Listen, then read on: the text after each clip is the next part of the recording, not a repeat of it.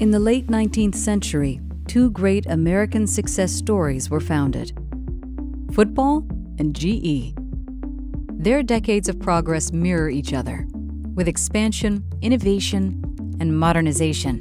And while GE Healthcare is constantly finding ways to make people healthier, the sport of American football is constantly looking for new ways to keep players safe and healthy throughout their career. Now, because of this focus on health, those two trajectories, two of the greatest stories in American history, have converged through football's sharp focus on the health of its players and GE's advancements in MR technology. This is a watershed moment in sports history, and GE Healthcare is at the forefront of it. The capabilities of the technology are game-changing. We're partnering with sports teams to ensure that their players are diagnosed accurately, and we are dedicated to player health.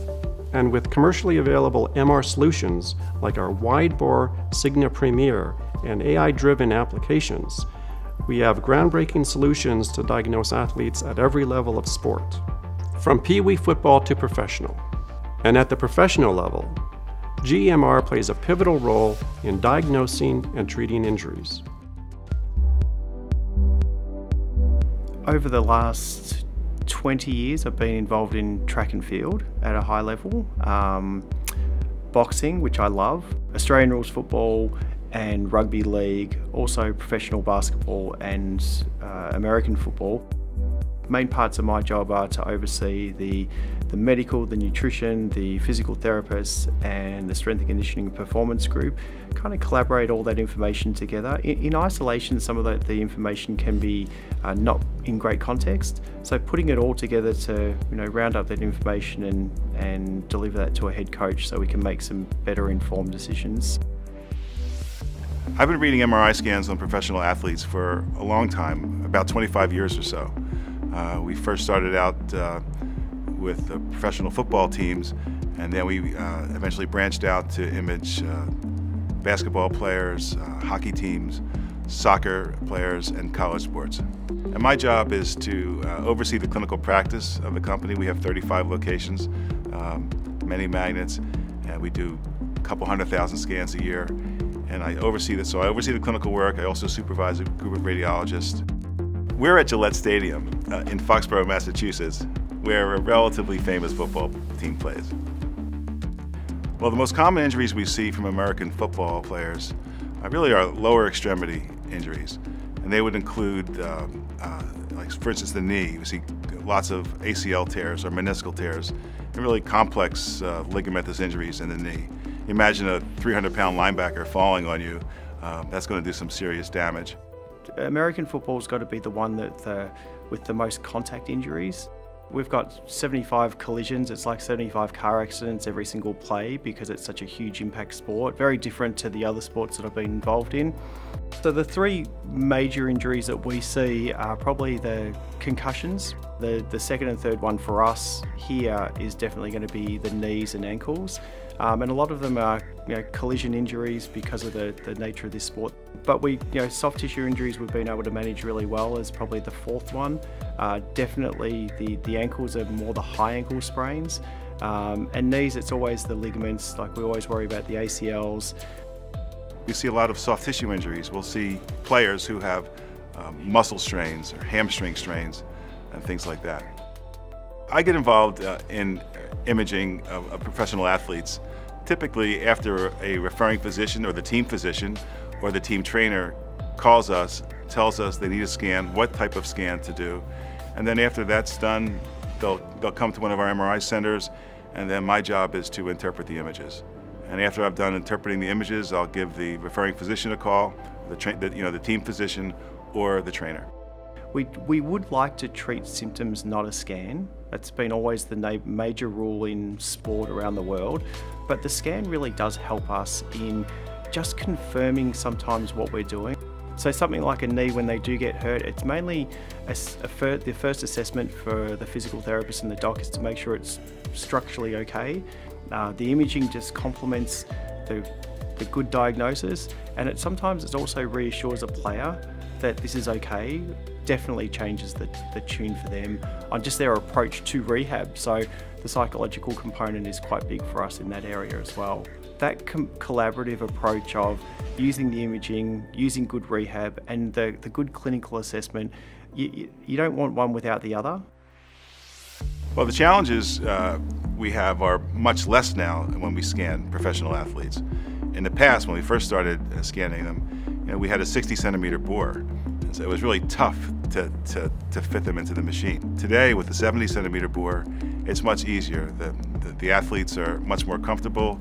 We're able to fit them into the scanner, and typically most studies that we do, their head will be outside the scanner, so there's no problem with claustrophobia either. GE Healthcare is essential not in just diagnosing injuries of professional athletes, but athletes at every age. And GE Healthcare has a range of clinical solutions in MR to help clinicians get the information they need to make a diagnosis and treatment plan that is accurate and successful. GE Healthcare's technology diagnoses injuries throughout the body, literally from head to toe. And this technology can be used throughout a player's career, from high school, draft, professional level, and after their career to ensure optimal health during retirement. I think the work that we do does help in identifying when the patients or when the players are ready to come back to work or ready to resume play.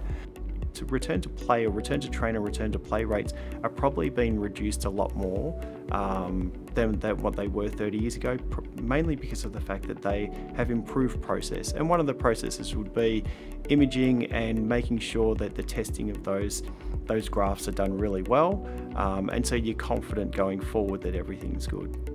When we do scan professional athletes, we then take what we've learned and we bring that into the general population. The injuries that we see do occur in the general population, but the extent of the injuries are usually much greater in professional athletes. Well, I'd like to say to the parents of young athletes, if there's ever any question of any injury, to work with their referring physician, and then if there's an indication for an MRI scan, not to be hesitant about getting that scan, because it's very important to do that. And you certainly don't want these young athletes to be injured and then continue to play and risk injuring themselves even further. MRI, I believe, is underutilized in sports medicine compared to other technologies such as ultrasound, in that MRI is not really operator dependent.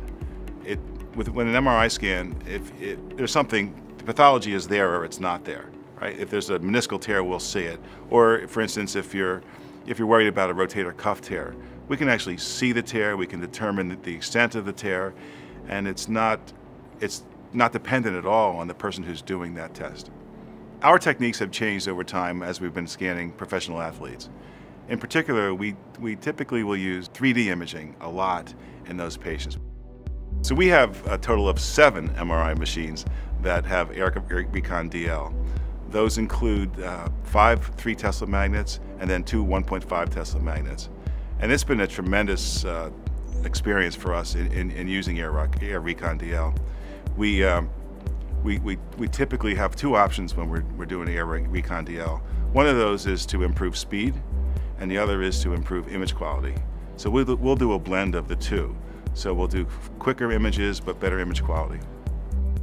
I'm really impressed with the new technology, Zero TE or Osteo from General Electric. We use it typically in young female gymnasts. And one of the most common injuries that we'll see in them are pars defects. ZTE images have really helped us to become more confident in our diagnosis, not only from a complete pars defect, but also incomplete or even stress responses. So we have a great relationship with General Electric. It's really been wonderful for us. As far as sports medicine goes, the equipment, the technology, the surface coils, all of those things really help us in providing excellent service to professional athletes. GE has a powerful MR solution, and in American football, it's the definitive tool for diagnosing injuries. And after recovery, getting optimum performance on the field. This MR technology is the platform of choice for clinical and research scanning in sports medicine. GE has a strong commitment to sports medicine, especially in American football. For over 100 years, GE Healthcare has been at the forefront of medical technology. Our discoveries and advancements lead to life-changing results for every patient, from professional athletes to juvenile players. GE Healthcare is there at every stage of their journey. With our rich history and bright future, this is only the beginning.